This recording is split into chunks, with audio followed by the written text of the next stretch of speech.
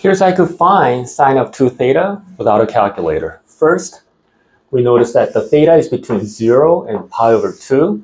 So we're going to draw the triangle in the first quadrant. And cosine of theta is 2 over 3, so it's going to be adjacent over hypotenuse. And using Pythagorean theorem, we'll find out that the third side is equal to root 5. Next, to find sine of 2 theta, we need to use the double angle formula, which is 2 sine of theta times cosine of theta.